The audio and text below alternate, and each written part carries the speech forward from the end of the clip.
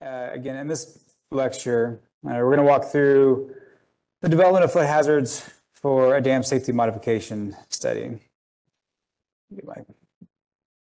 So much of what we've covered about this week is about building the flood hazards for earlier risk assessments, what we call IES issue evaluation studies or periodic assessments. So hopefully we've gotten into and seen and got a deeper knowledge into what kind of goes into the flood hazards. So, and you've got to see hopefully all that pulled together with the R.D. Bailey case study.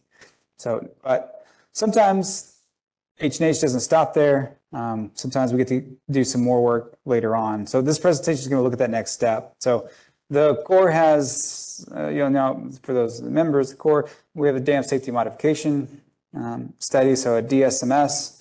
It's basically the point where we're just coming up with modifications or alternative modifications on how we might modify the dam to reduce risk.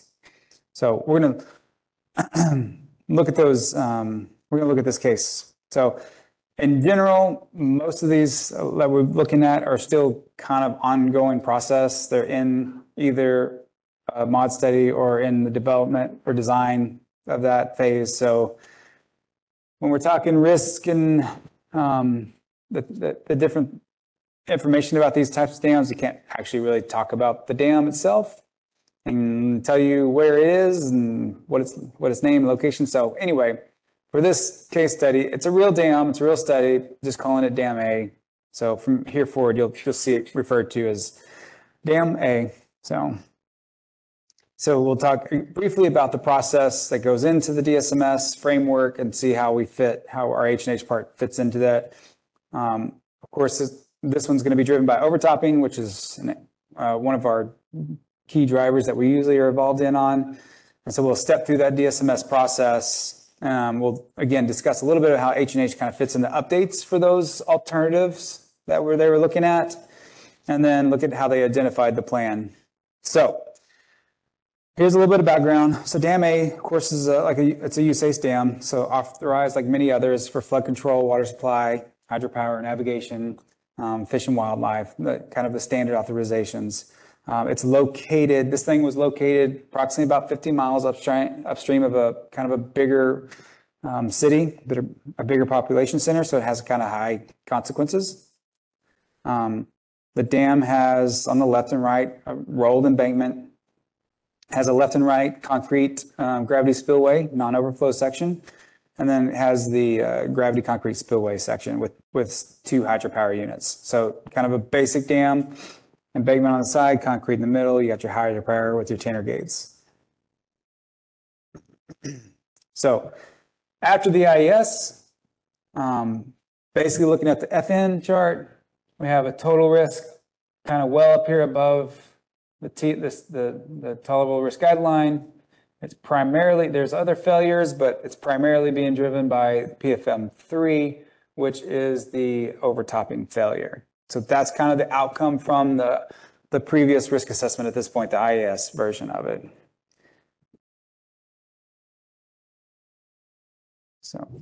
So just for reference, like if just talking about what we're doing this week, like building the hazard curve, the loading curve, right?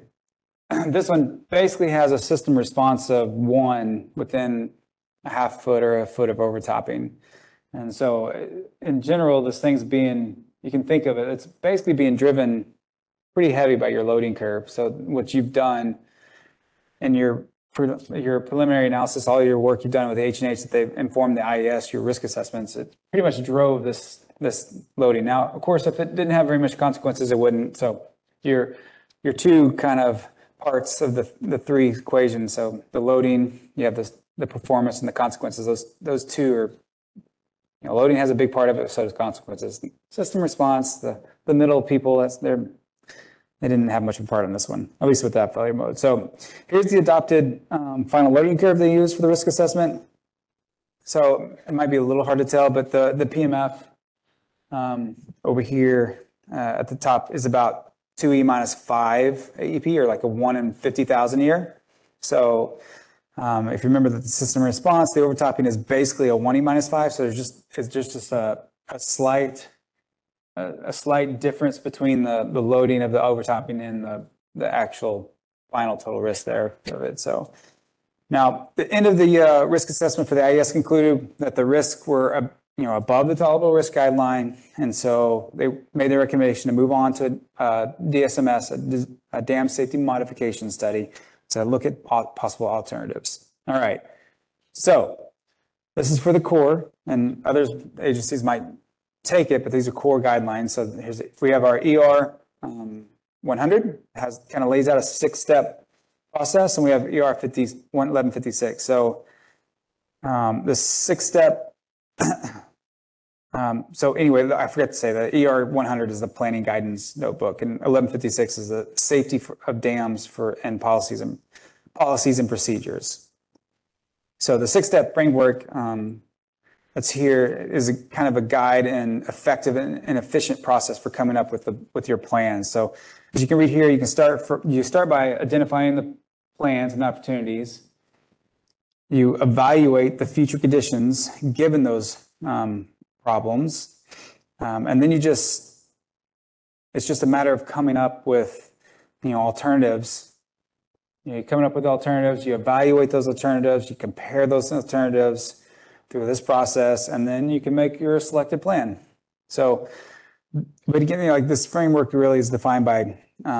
It's defined by in the context of the ER 1156, the safety of dams, from the basic idea that coming up with a plan that's effective and efficient, it efficiently reduces the risk, but still holding to the principle of do no harm. So we don't want to make an alternative that causes additional harms to downstream community, other different authorizations. So the trick is coming up with a fix that doesn't actually create a problem for something else. So based on those ERs, Dam A had some specific objectives and constraints. The objectives were identified and recommended in the risk management plan. So RMP, risk management plan, which supports the expeditious and cost-effective reduction of the risk to achieve individual and societal total risk limits. So getting it back below that guideline, right? But there are some constraints that go with the objective. Things like not to transfer or create risk that harms the public. So do no harm. There's you also want to minimize the non-breach risk downstream, which tends to be tricky when you're addressing an overtopping failure, because you tend to need to either increase release potentially or do something, and that has the potential to increase non-breach risks. So you kind of have to be careful with those alternatives. But of course, again, we just want to minimize the impact of other authorizations too, like hydropower or the water supply. You don't want to do something that causes those to devalue or harm. So there's always the possibility of new information come along when you do a new risk assessment, something that might have been missed, something new information that might be learned. So for Dam A, the team came together and they worked through the obvious problems. They reviewed the problems the failures that were in the IES, and of course they concluded the primary overtopping failure with a couple of internal erosion ones. But during the process, they actually came up with, for the existing conditions risk assessment, the process, they identified a couple additional stilling basin failure modes and gate reliability failure modes. So they actually came up with a couple more failure modes in the DSMS. Hopefully, I mean, that can happen. It's just an additional risk assessment. They found more information. They came up with more failures. So if you remember from the first slide where our tolerable risk was sitting, now with the just above, I guess, the 1 - 5 there. So now with there it goes. With the additional information, with the additional failure modes, the total, so overtopping still where it was roughly, but the total went way up because of some of the other failures. So we're going to be kind of seeing the rest of this way with these based on the total risk is kind of way up here above 1E - 4.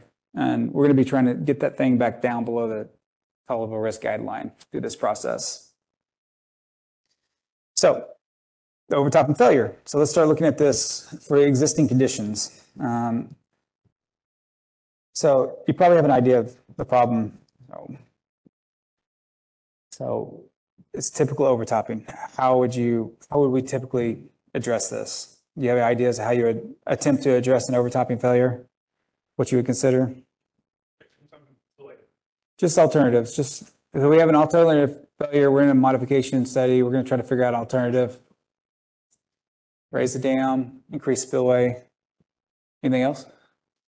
Okay, so in this overall, and we'll cover all these things. So in this particular PMF, so what was considered was the pool had been previously filled to the top of a flood pool due to whatever multiple events, downstream constraints, couldn't get rid of the water right.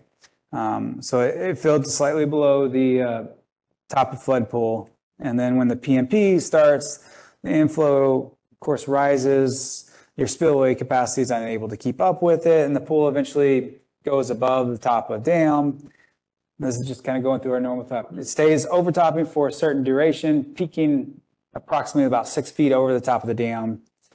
And then, so generally we see the problem, we got a lot of overtopping here. So, okay. So I think you mentioned some of the basic things you might see is like dam raise, spillway modifications. You might do both a dam raise and a spillway modification. You might have operational changes. You look at the different water supply or water control plans. Maybe it's a system of dams and you might be able to do something. You have auxiliary spillways built in. Anyway, there's a number of things. So we'll kind of go through. So part of the second step of this process is forecasting conditions. So the team looks at future without action conditions, and this is meant to identify the conditions that's most likely to exist, over the next 50 years or so if nothing is done. So the FWAC, so the future without conditions, provides a basis for which the RMPs can be formulated and their benefits and impacts to be evaluated and compared. So basically, if we have some idea of what the conditions will look like 50 years down the road, then we can, have something to compare and shoot for with the alternatives.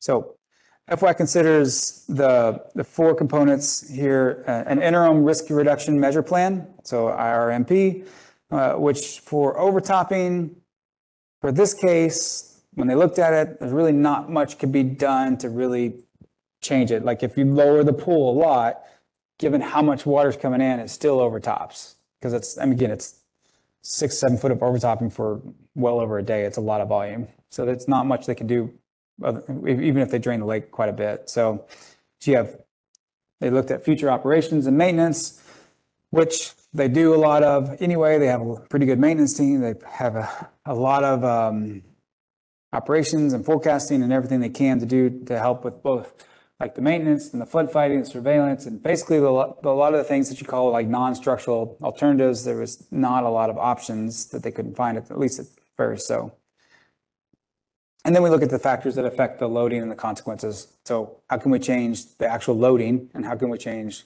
consequences? So, but however, when it comes to consequences on this project, when they looked at the 50-year population growth, it was showing about a 33% increase. So, well, how can you change the loading? We'll answer that. Well, we'll look at it here and you'll hopefully do it in the workshop, but how does the loading, what affects the loading what affects the stage frequency curve, the loading curve? What goes into, what is one of the key factors that goes into a stage frequency curve? So you have volume frequency. I know, reservoir routing. So what can you change if we're talking about dam overtopping? Yeah. Oh, yeah, you're getting confused. Okay, I see what the question is. I get it mixed up. Yeah, future without action, you're not really changing any operations or yeah. Oh, I get it. Sorry. Yeah. I was thinking alternatives for the future. Anyway, okay. All right. Anyway, we're looking at interim risk with and without intervention. Anyway, so, okay. So moving to the third step, it's the brainstorming phase. So we're going to brainstorm and screen risk management plans, RMPs, again, for the primary risk driver, which is what we're going to be looking at is overtopping, but they do have a couple of others with the gate failures and the Stilling Basin. So the team produced 16 structural measures out of this and 9 non-structural measures. And then they kind of talked those through and they came up with a few less. They kind of screened down through the process, through thinking all through, they actually came down to like 3 main structural processes and 1 non-structural. So, and this process, of course, considered criteria that focus back on the study objectives and constraints, things like the effectiveness, the cost of the project, the risk transfer to other areas. You're looking at non-breach consequences, societal effects and impacts on other authorized purposes.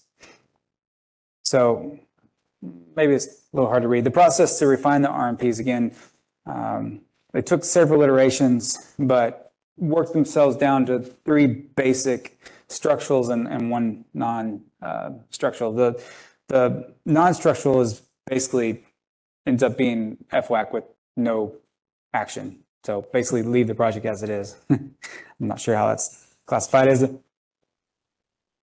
Huh? It can include non-structural, yeah, operational changes that they identified that they couldn't change the operations effectively. So, yeah. So anyway, basically on this project, the non-structurals all kind of end up wiping out, and they don't really have any non-structural. They only have the structural changes. So again, remember back to maybe what you're thinking for alternatives for overtopping. So the 3 main ones that came up with is a dam raise. So using all existing conditions, just raise the dam. Number 6 is that our MP6 was a new auxiliary spillway and a modification to the existing spillway. And then the other one was both a new gated spillway and raise the dam. So do both. So that's kind of what we're going to be talking about is those. We're going to go through like kind of the H&H process of when they select alternatives like this and how we can help with this process.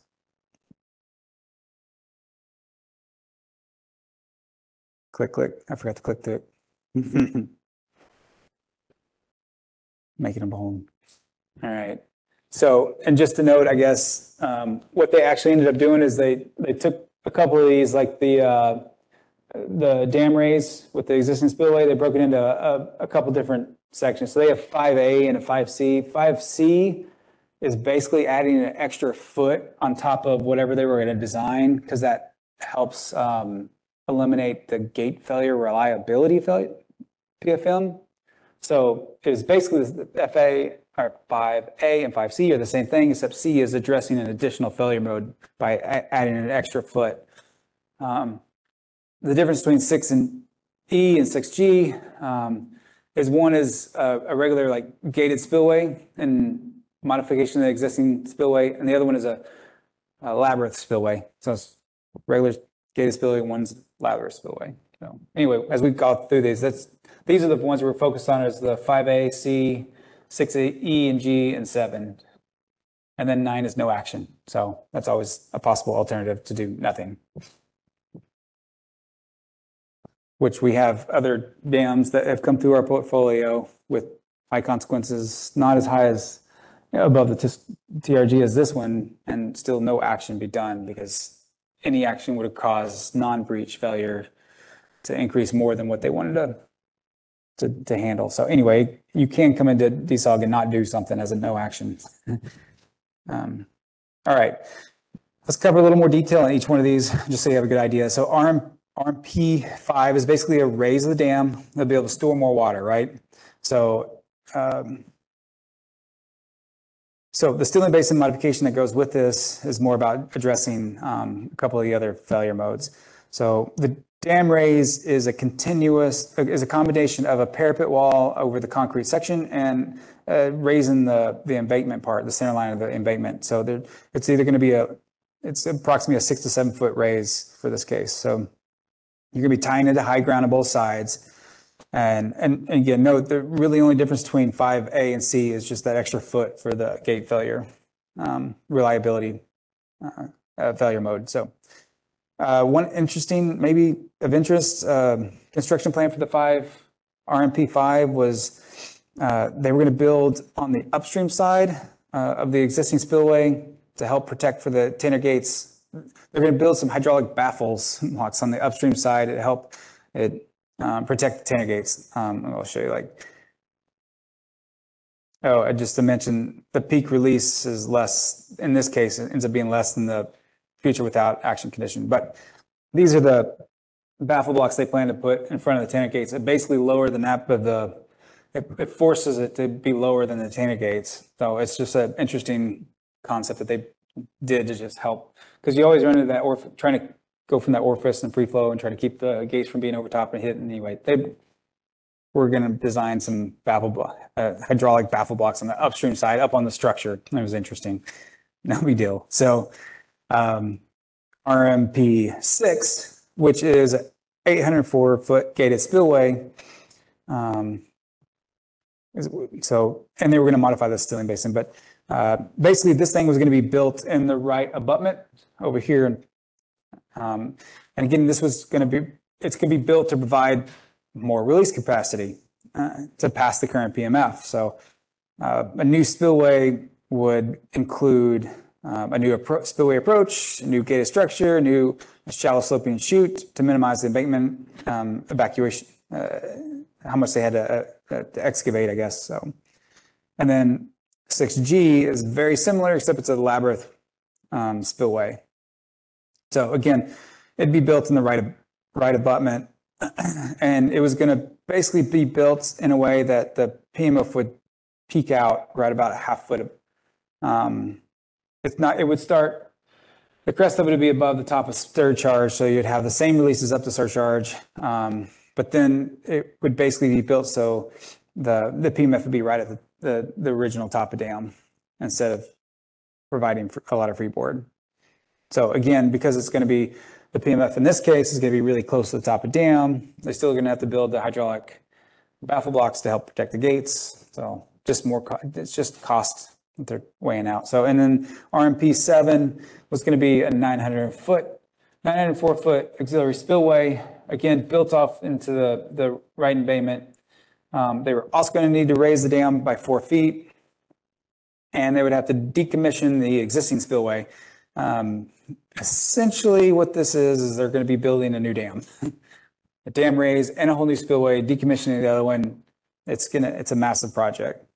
So the next step along the way is then now we got to evaluate those final array of RMPs against the FWAC condition. So the goal, of course, is to determine the level of risk reduction each one of these RMPs have in relation to the future without action condition. So some of the criteria from the principles and guidelines of the dam for dam A was effectiveness, which is essentially the reduction in the annual probability of failure and the average annual life loss. You have efficiency, so the most cost-effective means of achieving that desired risk.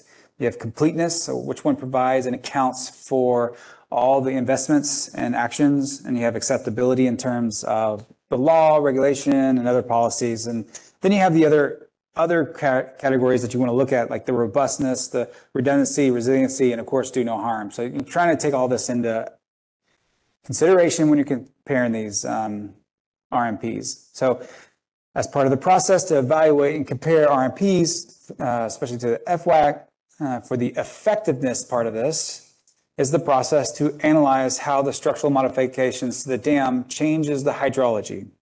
So what changes when we modify the dam's crest or spillway?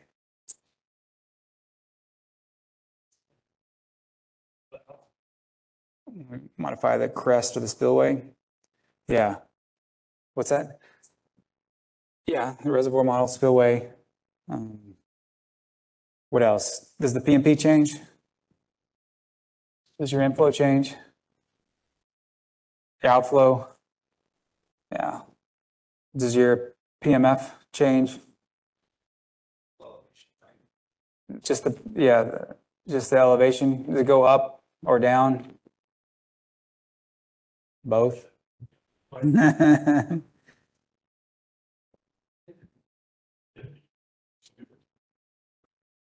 Yeah, well, once you have a design, it's the IDF. I'm just calling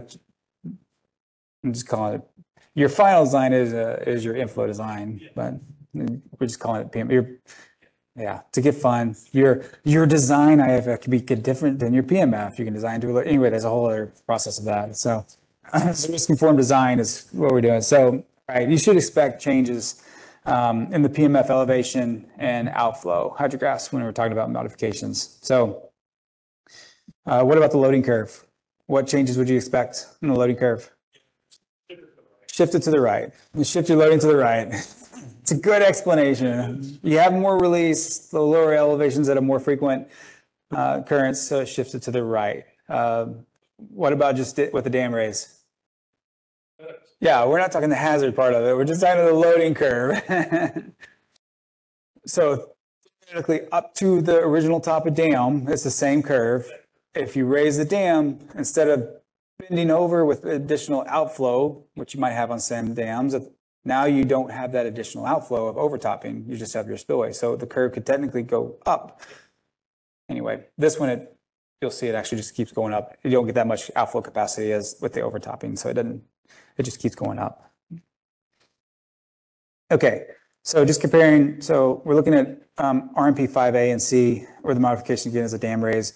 So yes, with a higher dam crest elevation, with no additional release capacity, the peak PMF elevation would be expected to go up from the existing conditions, and that's what we're seeing. You see like a slight little increase up here in the PMF elevation over the original, and the same thing, you might have a little bit different outflow. So the outflow is stretched out a little bit more versus the original outflow. So you don't have quite as much overtopping peak.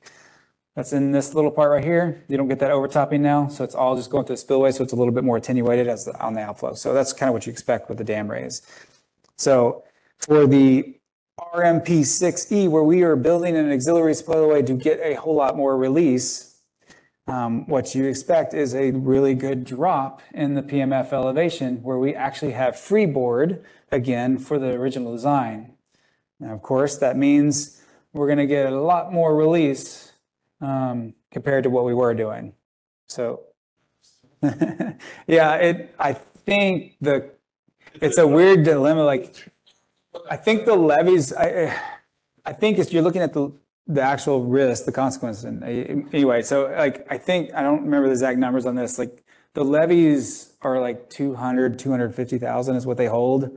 And so like I think when it came out in the actual, yeah, the numbers weren't that different because everything's gone anyway with such a big spillway event. It's like it's got to look at the project, and the project is reduced. Oh yeah, it definitely reduces the peak. When you peak flow. Oh, the peak inflow. Oh yeah. If you have an alternative that releases the inflow or more, but do no harm is still the non-breach. So if this to here greatly increases your non-breach life loss, then you're there's harm. I know it's tough. It's tough. It's a kind of a wiggle room. I think on this one, I think by the numbers, they're so big and this is so much overwhelms the downstream that it kind of washes out a little bit. All right. So RMP6G is the labyrinth where not as much release capacity, but some additional release capacity compared to the FWAC condition. It lowers it down to the top of dam. So this is what you expect. You get some additional release, but not all the way to get you back to freeboard. So you get a drop here, and you're not quite as much increase in outflow here. So maybe not as bad of increase in non-breach downstream. Oh, yeah, that's right. Because this one's designed so that the surcharge, the labyrinth was built at the surcharge pool. The idea was that the releases above that would, yeah. And then you have the dam raise plus and a whole new auxiliary spillway. So it's going to bring it down to the top of the dam. I know this is funny. They brought it down to where it's basically just passing right at the top of the dam, not with it. But the outflow stays about the same, yeah. So they're able to get a little bit more flow, get it down, but they can raise the dam up. So you're not really increasing outflow for non-breach. You're building the dam up enough so you can pass the PMF, so you can eliminate that or exclude that failure mode. But you're basically building a new dam. So this loading curve for the FWAC and the RMP. So here's the loading curve for them. So what do you notice with the loading curves? So there's at least 5 loading curves here. And you can see 3. Just one thing to note on here, that these things are truncated just for display purposes. So you can see like these are truncated at the estimated top of PMF, the design that they would have for each one. So it's just there to, otherwise they'll keep going up, but just for these purposes, we kind of truncated them. So the loading again is basically, because we have the same releases up to about surcharge. So loading is basically about the same up to that point. And then we've got the couples that are just dam raises, the 5 AAC, and then the 7, which are basically very similar release, raised dam. So the loading curve just kind of keeps going up. Again, you don't get a lot more overtopping capacity compared to the actual spillway release. So it doesn't, in this case, it doesn't bend hard once you get overtopping. So but if the curve bent hard at overtopping and you raise the dam, then you would expect a curve that's over here and then a raising one, the one that goes up here like this. But in this case, you don't get a lot of outflow capacity. So the loading just keeps going straight up for any of those cases, the FWAC and the dam raise conditions. And then you got these two, which are the RMP 6s, which are the increased releases. So increased release, in your mind, you should know increased release means your reservoir operations and your RFA model has changed. You're getting more outflow per elevation. It should shift right. If it doesn't shift right, if it does something different, red flag, please. We point these out because these are things we have caught before in review. Somebody increased their release and their loading didn't change. And people were asking why, and it was because there was a mistake. So again, our overtopping is right around here, just for reference on our FN chart as we go through this. So looking at RMP 5A and 5C, where the modification again is the overtopping. What happens to PFM 30? What happens to that thing with the modifications for dam raise? What's going to happen to the PFM 30 with dam raise? So what just happens to PFM 30? First, answer that. Overtopping. What happens to the overtopping failure mode? It goes down. You get rid of it. It's excluded. We don't have a failure anymore, right? Well, I mean, it's It no longer plots because in theory, you've built the dam to the upper bound that you think it's going to possibly happen, right? So it's excluded. Now, with the exclusion of the overtopping failure, you drop the total risk about 2 orders of magnitude, about kind of back down to the TRG line there. The change of the total risk is due primarily to what? Overtopping being eliminated, right? What about the loading curve, your hazard? Does that have any effect in this drop? Your other failure modes at? Yeah, on this dam with the plots are basically the same loading, then the loading curve that we looked at as we're updating this for this DSMS for their team, it really didn't have any effect on this. Now, if you did have one that bent at the top of dam and now it doesn't bend and the failure mode was up there and it was one of these somehow, then again, this is with 5A, which does not include the extra foot for the gate reliability. So we go to 5C, which does include the foot for reliability. So just one more foot, you get that additional drop. So you basically eliminate 2 failure modes. So that's what, just talking about 5C versus 5A, you add that extra foot. So nothing else has changed for us in the H&H world. It's just basically it eliminates that gate reliability. So it drops it down that other half more order of magnitude to get it to where you needed it.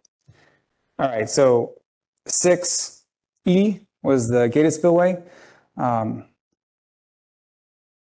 So we saw somewhere around a full order of magnitude shift in the loading curve. So what difference do you think is going to happen here with the increased spillway. What do you think is going to happen with the failure mode? Overtime and failure mode. The failure mode should go away. And then what do you think? So you've got an order of magnitude shift in the loading and the failure mode goes away. What do you think will happen to the total risk? So these are the things like you should intuitively kind of grasp. So when you do your analysis or you're doing risk, you should come out with results that kind of expect, right? So this thing drops. Well, the circle is wrong on this place, so it's not over here. But the point is, it drops from over here. It drops way down by basically removing. Yeah, so because we've changed the loading and we've eliminated failures. No. Not really. That's the thing. Like the life loss doesn't really change a lot for this, whether you're increasing the releases some or not.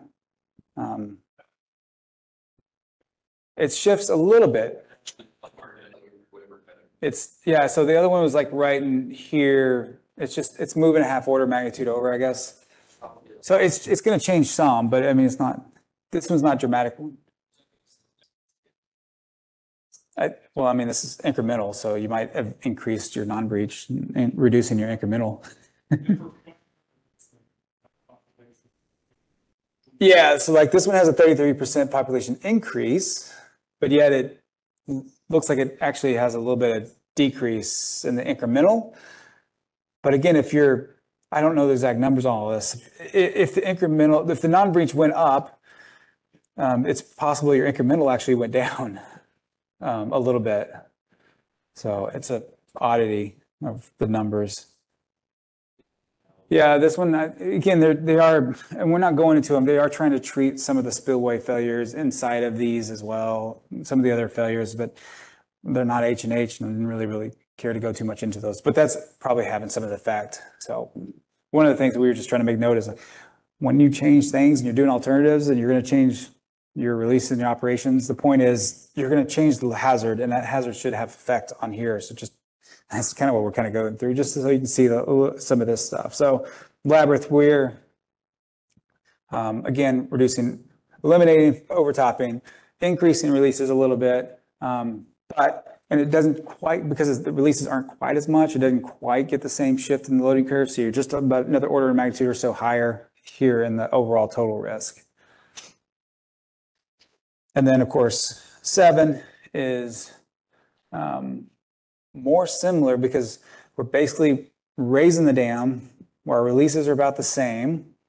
It's very similar to 5, RMP5, so which is why we end up about the same area as 5C, because you basically eliminate the failure mode, you eliminate the gate reliability. You don't really change downstream releases, so the consequences aren't really changing. So anyway, the loading curve hasn't changed. So you basically RMP7 and RMP5C are basically about the same. All right, so with the H&H updated, again, that's kind of in the effectiveness part of that comparison. Then we gotta look at the other pieces of it. So I think somewhere in here we can see like the consequence numbers changing.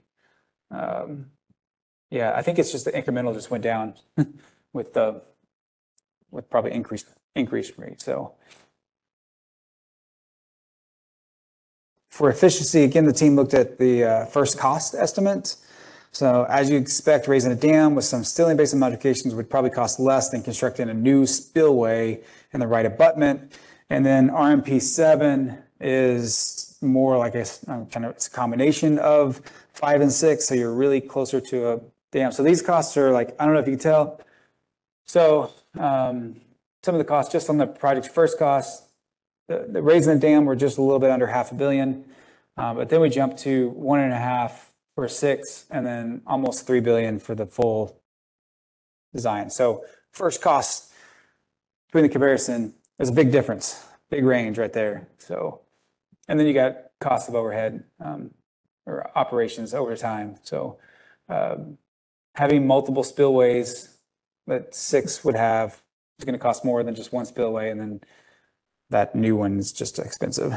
So looking at the efficiency, the cost of it, acceptability, and completeness. So completeness they just want to make sure it met all the guidelines and reduced the risk. And basically all of them mainly meet the societal guideline, except for that 1.5A that was really close, but it's not, it's pretty close to it. And then you have acceptability, which means they all were designed to meet the laws and regulations and policies, which of course they were done. So final comparisons, early in this evaluation process, the team moved forward without RMP 5A, simply because it didn't meet that one desired risk of that gate failure.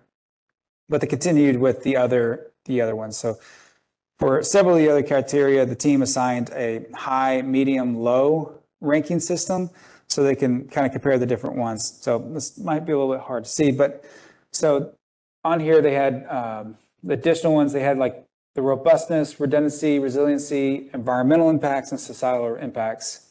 And you might notice pretty quick after cost, 7 was eliminated pretty quick, right? Like it's almost, I mean, it's whatever, it's like 8 times the cost of just the dam raise by itself. And then later on, I think they ultimately, you know, I was trying to see, they looked at the other ones, basically ultimately deciding that, you know, these two with increased releases and increased operational maintenance, because you have 2 spillways, there's a lot of extra costs. You don't get that much, you get a lot more risk reduction with the 6E, but is it really worth the cost? So in the end, they ended up looking at the overall final decision, final comparison, final numbers, and we're going to go with 5C as the best cost for getting it below the risk guideline. So basically, in summary, like this is a process that the Corps follows using, you know, ER 100 and ER 1156, kind of that set 6-step process to kind of go from start to finish of understanding the problem to selecting the plan, and then, you know, several other things, just meeting all that criteria. So during the process, because the RMPs were addressing the overtopping failure, you know, we got to redo the H&H and reanalyze H&H given the new alternative. So there are opportunities past your risk assessments and even in design to be able to go in and redo H&H and make sure you have the proper loading and proper PMF that the teams are going to use to evaluate those alternatives, because you do find mistakes even after 5 or 6 years and somebody reviews it and finds there was errors. So DQC and ATR, because that does come up. So as you expect with modifications to a dam, either a dam raise or a spillway modification, you know, the hydrology is going to change, and so that might mean small differences in PMF or large with PMF elevation or releases, which can result in, you know, significant changes in the loading and your PMF elevation that you're going to have. So run each RMP and just to see if it comes out with intuitively what you expect it to come out with. So again, in the summary of this particular modification was 5C with the 7-foot dam raise, which kind of for the gate reliability was picked. It excluded PFM 30 out of it, and it addressed multiple other failures, being able to drop the total risk below the tolerable risk guideline here. So again, we just kind of walk through the DSMS process just to have a general feel for where we kind of fit in the H&H world in that process, and just knowing that you got to run your H&H for new modifications, and then that provides information back to the team to be able to make final alternative decisions. So that's a simple DSMS case where we got to do a little bit of H&H updates.